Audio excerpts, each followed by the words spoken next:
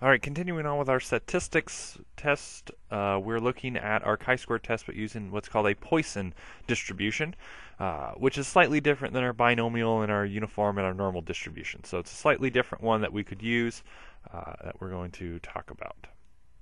All right, so let's look at this example, which we're going to come back to this example, but this would be one where you'd want to use a Poisson distribution. So the number of visits in an online store every minute is displayed. So every minute, how many people appear. And so you see here when there's no visitors, no visitors for a minute, that occurred 115 times. One visitor was 148, 80 times it occurred that they had 2 visitors in 1 minute, 25 times they had 3 visitors, and 12 times they had 4 or more. Grand total of 380 minutes that we're looking at. So they are stating, this website, that the average number of visitors would be about 1 every minute. Okay?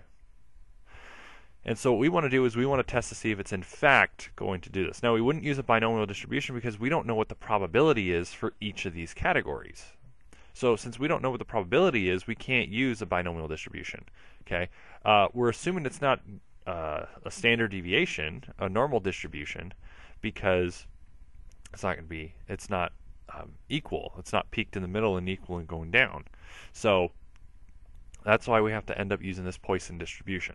Okay, so Poisson distribution is basically, it's an experiment that you want to count how many times something occurs over a specific measurement. So this could be distance, time, an area, so how many accidents in a single city, how many, in this case, we're looking at the number of visits every minute. Another example would be cars passing through a toll booth every hour. Okay, so this would change over a certain amount of time. Okay, so that's where we're going to use this Poisson distribution.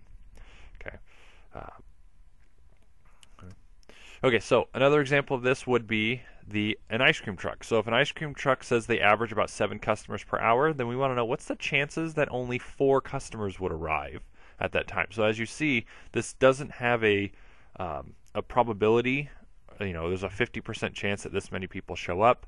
That's not normally distributed on either side. What we're saying is that it kind of peaks at 7 and then it falls down. So then we want to know kind of what's it going to be on either side. These are usually used for smaller numbers. So if you have like where 1's a peak or 7's a peak, okay, where you can't balance it out on both sides. So we want to see what's the chances that 4 would arrive, and that's where we're going to use our Poisson distribution. So our Poisson distribution is as follows: lambda, which is this little image right there. So lambda to the power of x, e to the power of negative lambda, all over x factorial. So lambda is your average number that it occurs. So whatever the average that was stated, so in the ice cream truck it'd be 7. Euler's number, the e is Euler's number, which is a constant. It's on most calculators. It's like 2.718. And then x factorial basically means whatever your x is. Whatever your x is, you're going to be taking that and multiplying every integer lower than it, or every whole number lower than it.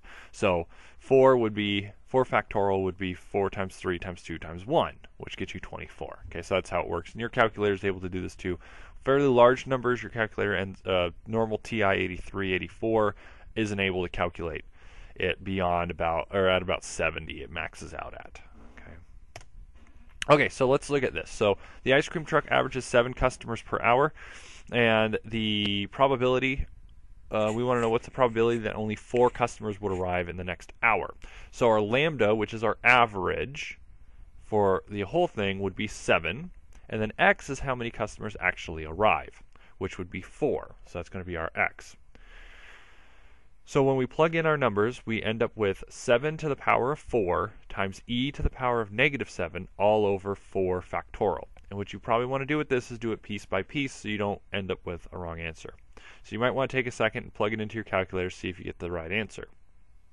When you plug it in, you should end up with a decimal less than 0 or less than 1. 0.0912 is perfect. That's about 9.12%.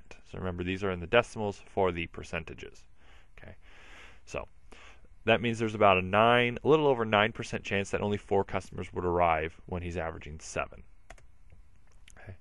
So now, let's say we want to do this where we have the same ice cream truck, so there should be 7, but what's the probability that they end up having fewer than 2 customers? So that means they could have either 1 customer or no customers.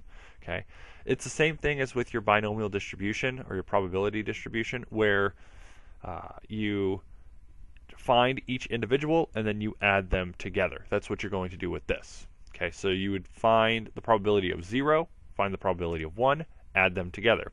So as you see here, here's the probability of 0 right here, which looks like it's 0.09%, and then the probability of 1, which is 0.63%. So as you see, they're very low.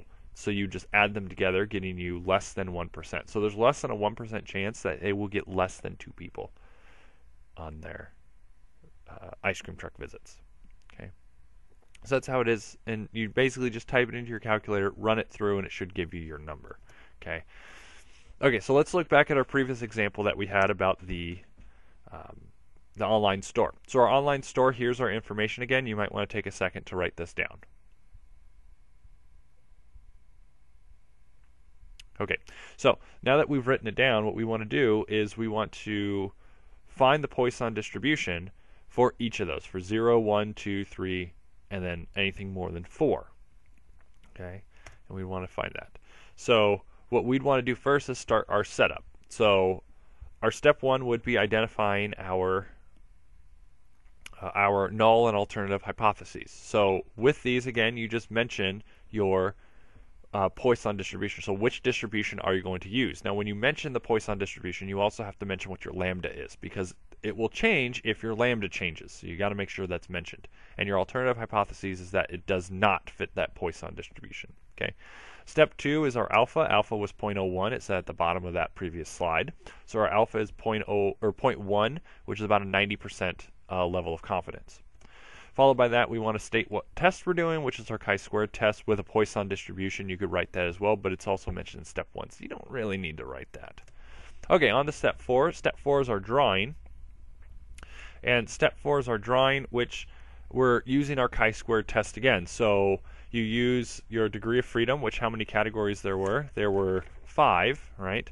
So there were 5 categories, and then you use your sheet. Okay, use this sheet that you have. Look at a degree of freedom of 4, because we subtracted by 1, and then your 0.1 critical value. And you end up with 7.779 is your number. Okay. And again, we've done our drawings for here where we've made it look like this, and then we put that number right there. And again, we're looking for, if it's greater than it, we reject it. So our step 5 would end up being, if the calculated chi-squared value is greater than that, then we reject the null hypothesis in favor of the alternative, otherwise we fail to reject. Okay, so we have all that stuff. Okay, so all that is up to step 5. Okay, so now what we want to do is we want to do all our calculations for our Poisson distribution. Okay, so we've got to do all the calculations. We have to do all that math with lambda to the x e to the negative lambda all over x factorial. Okay, so we've got to do all those calculations for all levels, for 0, for 1, for 2, for 3, and for 4 or more. Now, for anything more than 4, what you're going to do is you're going to do all the calculations for 0. So you're going to do all the calculations for 0 to 3, okay? And then you're going to add all those up, and you're going to subtract them from 100%. And that's going to be your last category. So here's all the table, everything plugged in, everything filled out. So you see what our O is, and you see what our lambda is. Now, if I add all of these up, and I subtract it from 100%, or from 1 in this case, since I'm dealing with decimals, I get this last number. Okay, that's if you have anything that's either more or less, that's how you're going to calculate it. Okay, so that's going to be the easiest way of doing that, so you don't have to do it for 4 and 5 and 6 and 7 and 8 and 9, 10, so on and so forth to do it. Find all the ones that you can to get nice round numbers, and then subtract out the leftover. Okay, so now I've multiplied O times I've multiplied lambda times the total to get all of my e's. Okay, so I've multiplied all my O's, all my total observations, 380, multiplied by each lambda to find my expecteds for each. And so my expecteds are there, and then I just go through my normal chi-squared test. O minus E, square it, and then divide it by whatever my E was. So you see here we get our numbers of 4.4, 0.48, yada, yada, yada. And we end up getting our number of 9.63. So now we've got to see, do we reject or fail to reject this distribution? Now looking at this, if we go back to what our critical value was, that was 7.779. And so that means that we would end up rejecting this null hypothesis because our critical value is less than our calculated. Our 9 point something, our calculated 9.63 is larger than 7.779. So that means we reject the null hypothesis in favor of our alternative, which basically tells us that the information that we have, based on the information gathered, we're not able to confirm, or we would say that that data does not fit a Poisson distribution. Okay, so a Poisson distribution is just another way of calculating the expected depending on what we have.